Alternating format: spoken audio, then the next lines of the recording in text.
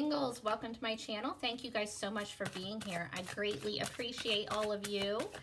All right, guys, Sagittarius, Sun, Moon, Rising, and Venus, as it pertains to your love life, as long as you are single, mid-June 2021. If you haven't watched one of these before, they are super short, shortest ones that I do. What I do is pull two separate energies, two different people you could be dealing with in love in this time period. If one or both looks like a viable option, then I will also pull an outcome for you guys with that person. At the end of this reading, as with every reading that I do, I will answer a yes or no question for you as well. So throughout the reading, try to think of a question that you might have for me so I can answer that for you at the end. It'll be the very last thing that I do. Okay? Okay.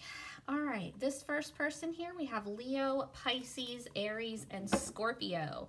We have the Six of Wands here. So this person is somebody who's kind of like in the public eye, whether it's just social media presence or like if they're like an athlete or something. There's somebody who's kind of in the spotlight, all right? They have confidence, and they look at you as like some kind of victory. Like if they had you, they'd feel like they won something. With the Tower here, they are going through some kind of major life change. With the Eight of Cups, they are walking away from something, so they might be just coming out of a relationship. They don't have to be, though. It's just kind of walking away from something in their life. But in doing so, it changes like their whole life, and it leaves them in a really good place. So this isn't a bad thing, all right? Let's get one on that Tower for them.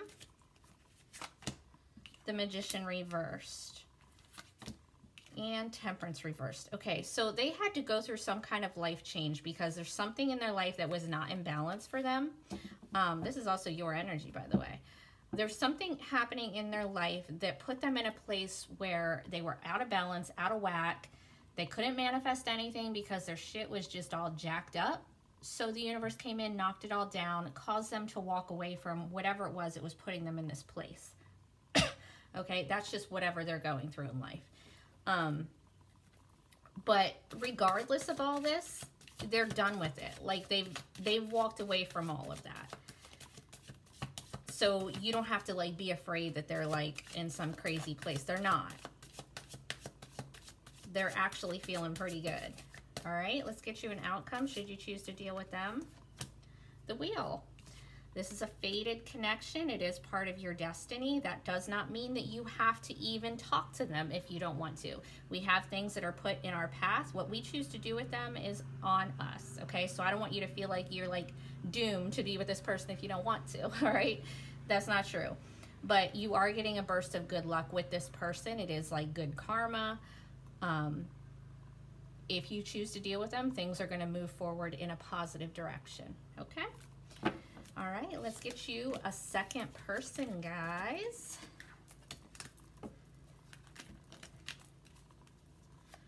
Who is this next person Sagittarius singles could be dealing with in mid-June? Who do we have for Sagittarius singles mid-June? The Seven of Cups, the Five of Cups, and the Two of Wands. Lots of Scorpio here. Scorpio and Aries. Again. Okay, so this person here, I don't know if I would deal with them because they've got the Seven of Cups, meaning they probably have a lot of options, or they're just their head's too foggy. They're confused. They don't know what to do here. With the Five of Cups, they're still dwelling on something from their past, whether it's a past person or past mistake. They're in this energy of negative mindset, fogginess. They're probably fantasizing about you, but they're just not in a healthy place, okay? I'm not saying it's even their fault, whatever, but they've got themselves stuck in this place where they can't see anything good happening, all right?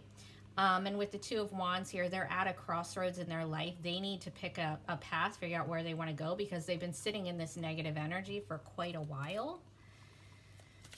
I'll pull an outcome, although I don't know that I would deal with them. Oh, the King of Cups. Okay, well, it looks like they get over their emotional issues here. And again, it's going to be up to you. If you feel like dealing with somebody in that energy, cool, do you. I myself don't have the patience for it. But if you do, it looks like it pays off.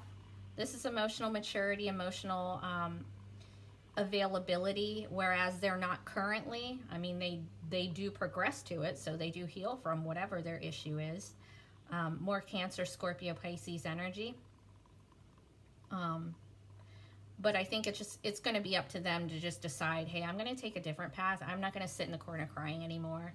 Up to you if you want to stick around for that or not. Okay? Let's get you a yes or no, guys. Are you ready? Take a deep breath, my Sagittarius friends. Focus on your question.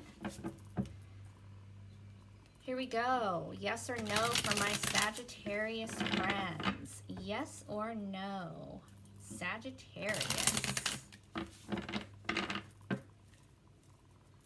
Yes or no? Yes or no? Whoop. The Devil reversed is actually a yes. So I hope you guys wanted it to be. You guys take care. Thank you so much for hanging out with me, and I will talk to you in another day or two with your July reading. Love you guys.